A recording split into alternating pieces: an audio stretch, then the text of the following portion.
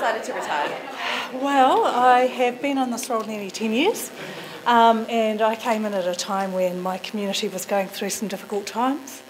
Now I think our community is in a place where they need someone with fresh eyes and fresh energy to take them to the next place.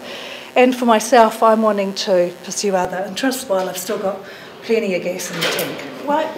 Do you have any regrets? No, I think it's an extraordinary privilege to have this job.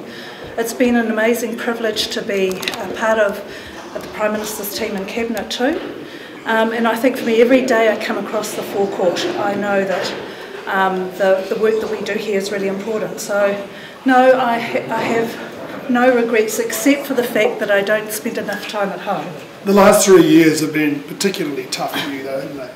It's, you come into this role not expecting it to be easy, you expect it to be hard and you want it to be, you want to give it all your best, and that's what I've done.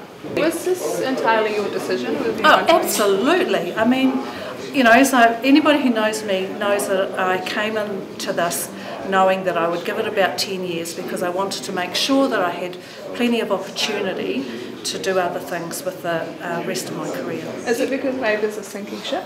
I would, you know, I have to really push back on that. We are in for a fight next year, but it's a fight that we can win. And I'm here right until the very end to make sure that I throw my efforts behind our Prime Minister and our government to come back for another term. Thanks for checking out our YouTube channel. To stay up to date with all the latest news from the New Zealand Herald, click the subscribe button below or check out one of the videos here, and head over to nzherald.co.nz for more details on these stories and more.